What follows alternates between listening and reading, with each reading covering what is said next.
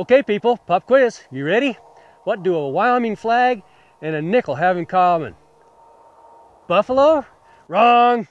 Well, we'll give you half credit. It's more properly called the bison. Now some estimate that there could have been 50 to 60 million of them. Even the most conservatively reasoned estimates put the number in the tens of millions. To put that in perspective, there are less than 1 million elk in America, and there are about 30 million cattle in all of America. And the bison were generally just concentrated in the Plains states. The historical journals tell stories of encounters with herds of buffalo that were 25 miles across and 50 miles long. We're talking Rhode Island size. Talk about a traffic stopper. The bison was a grazer who moved in herds.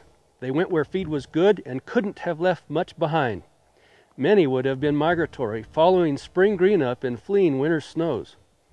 Huge changes in this young nation's west.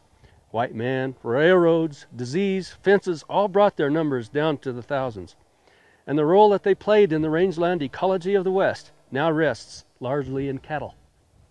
The bison, memorialized in nickels and flags, they seem to be a curiosity to much of the nation, but they're an important part of our Western heritage.